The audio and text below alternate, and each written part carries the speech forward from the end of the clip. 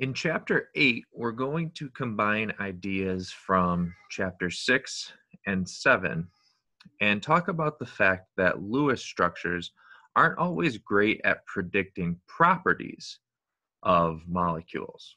They're good at predicting the shape sometimes. We did that with the end of Chapter 7 with valence shell electron pair repulsion to look at electron pair geometries and molecular geometries. And that's fine for the shape, okay, but it also doesn't tell us things about how bonds form, for example. Another idea we will talk about in Chapter 8. One other thing we're going to focus on, a question we will answer by the end of the chapter, is thinking about the Lewis structures of oxygen, right, which has a double bond, diatomic oxygen, okay, and then two lone pairs on each side. Get rid of two of those. And looking at nitrogen, diatomic nitrogen, which has a triple bond between and one lone pair on each nitrogen.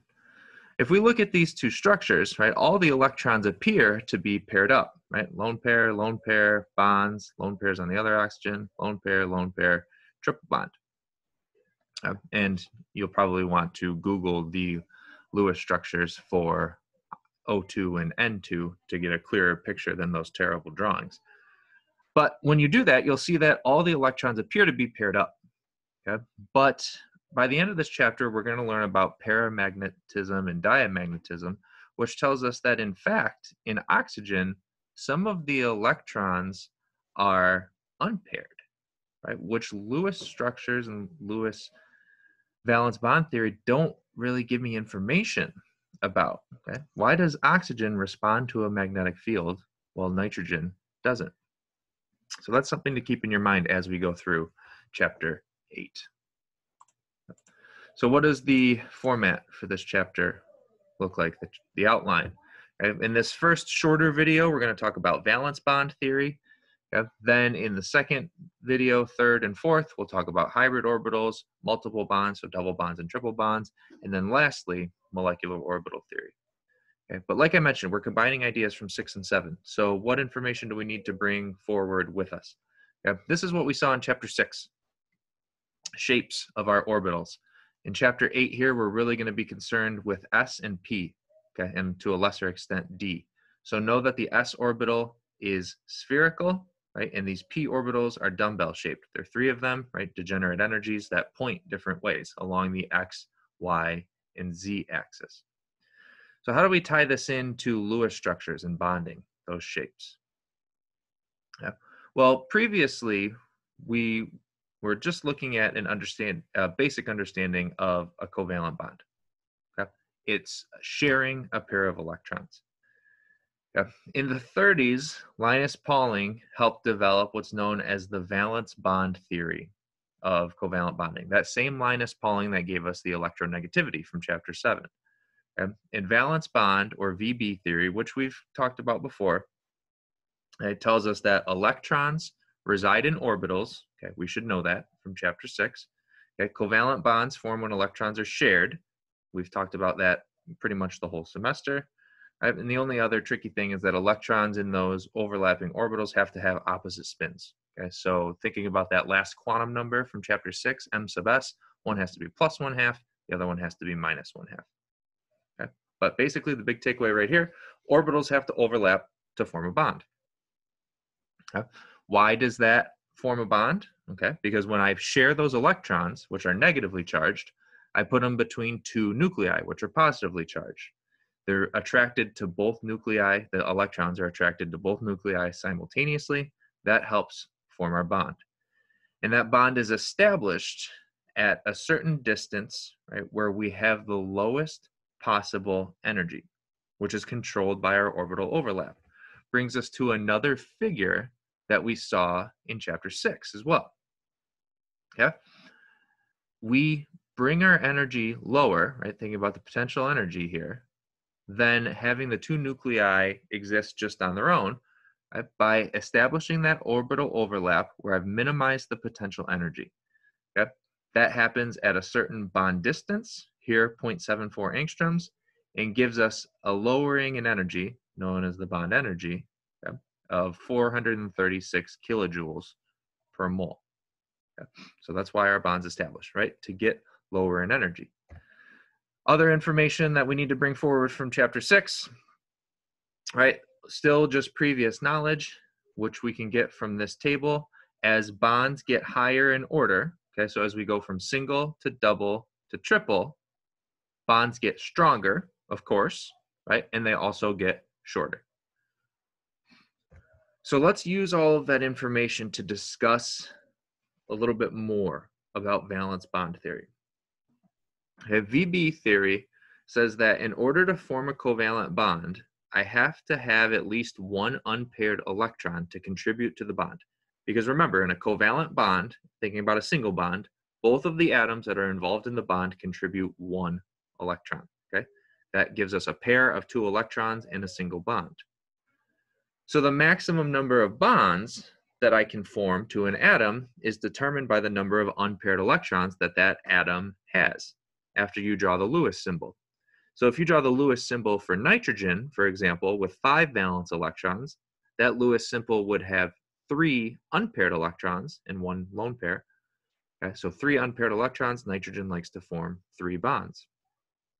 Okay. And valence bond theory is good for explaining bonding in diatomic molecules and single bonds.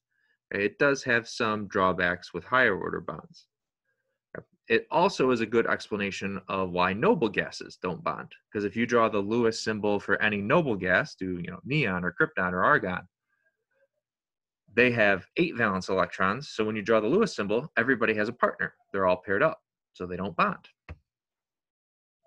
But the biggest takeaway in terms of new information from chapter 8 from this first video is how orbitals overlap to form bonds. And this is where the information from 6, 7, and 8 are coming together. Because the orientation of our orbitals is important as well. When we're forming a bond, we want a nice direct line between those 2 nuclei. That gives us the maximum possible overlap. Otherwise, if they came at one another at an angle, it would be at higher energy. And that's not as important here for the S's when they're spherical, okay, but it is for the P's down here. Okay? Think about it like a handshake. Okay? If you're going to shake someone's hand, you go directly at the hand, right? You don't shake hands like this. That's weird. Okay? So an angle would be higher energy. Our orbitals have to overlap straight on with one another.